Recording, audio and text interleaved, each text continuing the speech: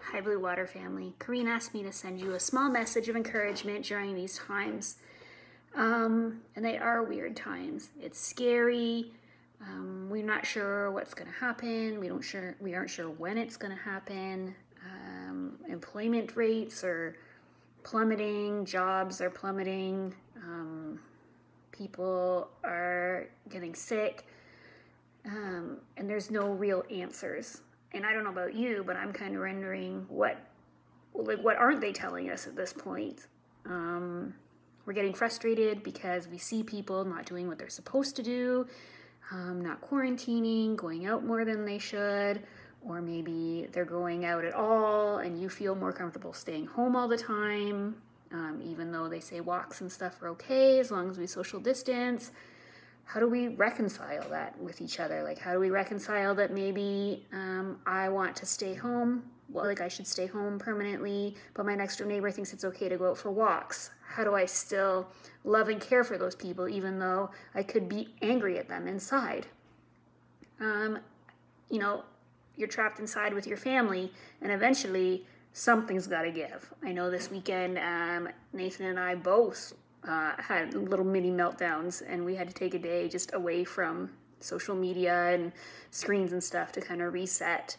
Facebook alone is enough to make anybody crazy. All the unsolicited advice, the scorn, the judging, like it's just never ending. You know, and then you have little kids at home who they miss their March break, they can't see their friends. You know, we try and play games and hang out with them as much as possible, but it's not the same. And, you know, they're little, they don't know. And that's really hard too. You know, or maybe you live by yourself, whether you're a senior or just a young person, and like you don't get to see anybody. And that can be so lonely and scary too. We can't be with our loved ones right now. We can't support each other close by. You know, and then what some of us probably feel like we're not getting what we deserve. Well, you know, my friends should be doing this for me, or my kids should be doing this for me, or my parents should be doing this for me. You know, how do you deal with that? How do we reconcile all of that? And I think the way I've been dealing with it is the same way I deal with pretty much anything I don't want to deal with, and I just pray for wisdom and grace.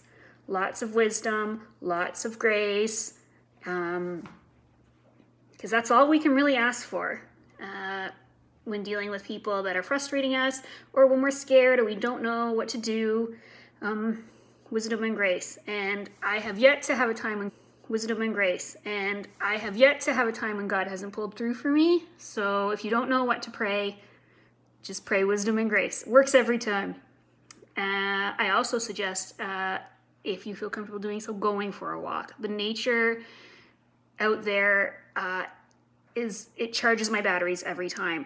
I generally want to sit on the couch and Netflix, but nature is there for a reason, and it makes us feel so much better, even for just 5 minutes around the block. And don't forget to love each other.